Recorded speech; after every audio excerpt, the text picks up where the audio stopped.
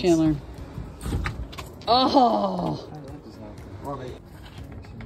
Okay, we just did a move out eviction with the sheriff, and this is a property that was bought sight unseen. The buyer never came inside. I'm pretty sure it's in great shape and it doesn't need a new roof. This is bad. This is a situation where the tenant wasn't paying for many years.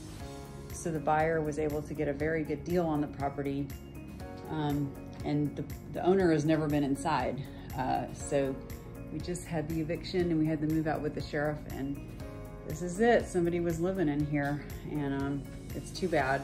But because of a good investor, this property is going to be rehabbed, and it's gonna be nice when it's done. But today it's kind of in rough shape.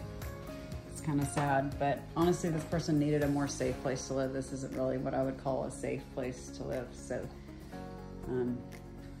this is real estate investing right here.